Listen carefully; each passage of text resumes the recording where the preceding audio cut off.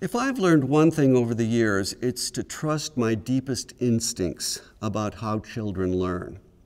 There's this great story about a guy who goes up to a friend's house and he wants to borrow his donkey, and the man says, "I'm sorry, I lent my donkey out for the day."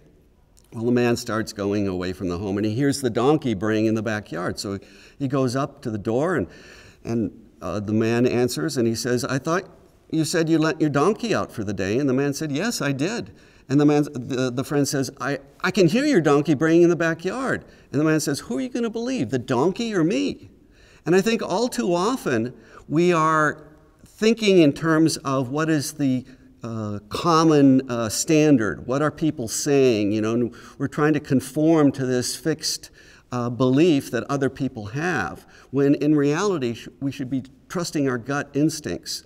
And this is especially true today, where there's so much emphasis on standardized testing and academic achievement, when in reality, I've asked teachers this, I've asked them, what got you into education? How many of you got into education to raise test scores?